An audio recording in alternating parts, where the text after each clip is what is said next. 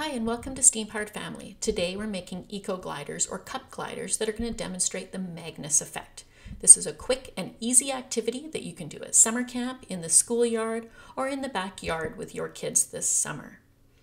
So first we're going to gather up our supplies. All you need is a couple of cups, some glue, tape, and rubber bands.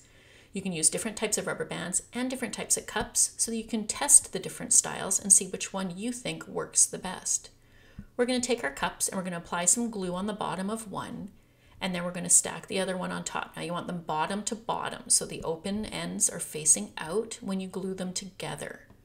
So make sure that they're glued nice and tight and secure.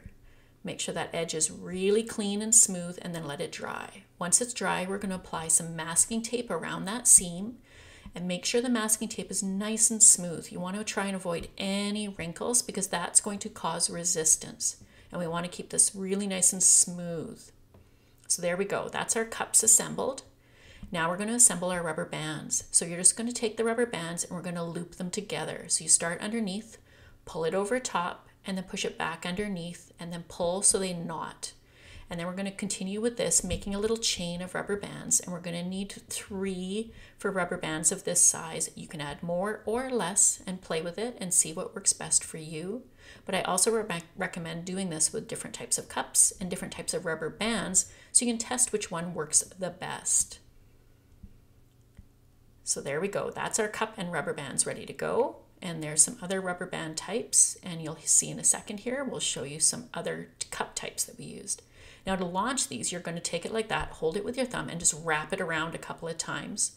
And then take it outside and launch it. Don't do this indoors, it goes far and it kind of gets a little wild. So there's our cups all ready to go, and now we're going to take it outside, wind it up, and then let it go. See how it changed directions and didn't fly direct? That's the Magnus effect. So the Magnus effect is when a spinning object moves through the air and curves off of the path that we expect. It happens because of the difference in air pressure. In this project, we're exploring rotational motion, flight, plus lift, and other physics concepts. If you want more fun science experiments, visit steampoweredfamily.com. Bye for now.